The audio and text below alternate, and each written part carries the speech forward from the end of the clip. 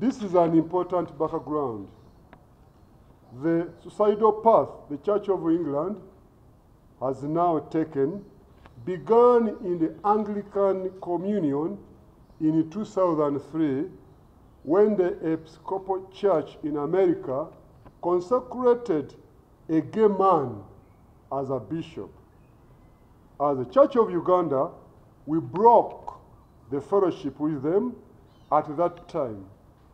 And we have maintained that they are the ones who have left the Anglican faith and therefore the Anglican Communion.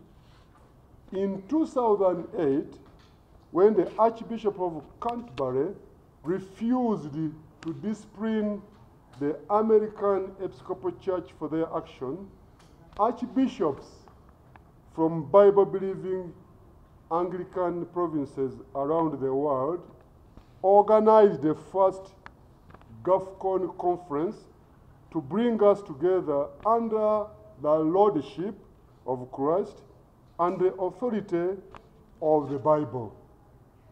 GAFCON has always said, we are not leaving the Anglican Communion.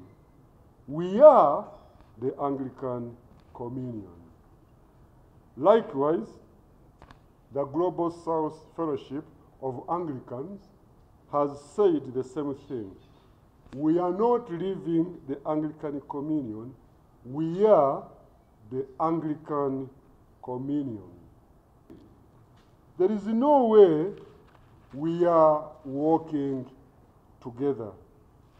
The Church of England, together with the Episcopal Church in America, the Anglican Church of Canada, the Church in Wales, the Scottish Episcopal Church, the Episcopal Anglican Church of Brazil, and others.